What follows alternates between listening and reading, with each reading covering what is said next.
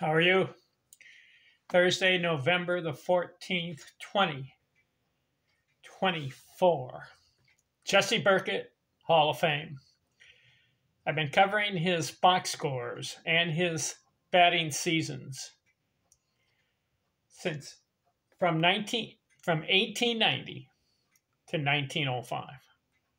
This video, the 1900 season, turn of the century.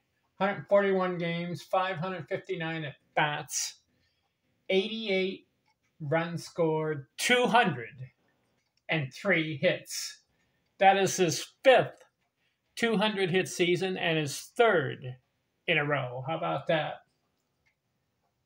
11 doubles, 15 triples, 7 homers, 68 RBIs, 32 walks, 32 stolen bases. 62 walks. He bats .363. This guy can hit. He's had incredible batting seasons. He had a .348, a .358, a .405, a .410, .383, .341, .396, and now .363. Now you know why I'm covering this guy in my videos. 2,850 career hits, .338 career batting average. He needs to be looked at. Hall of Fame.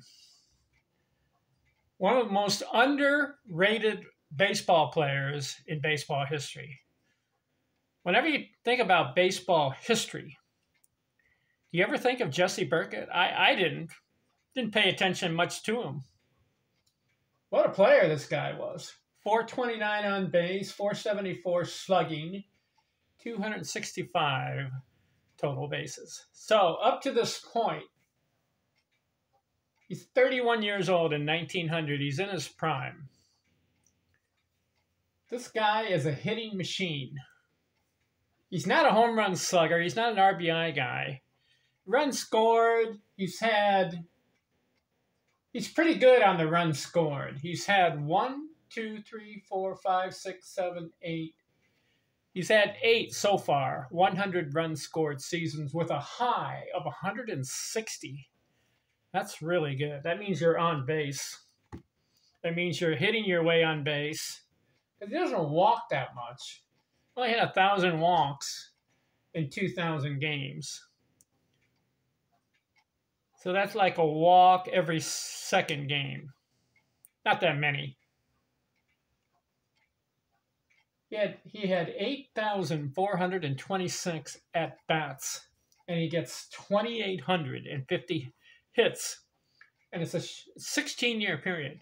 If he had played 20 years, he's over 3,000 hits, and he's probably up to about 345 career batting average. All right, that's 1900. Next video, 1901.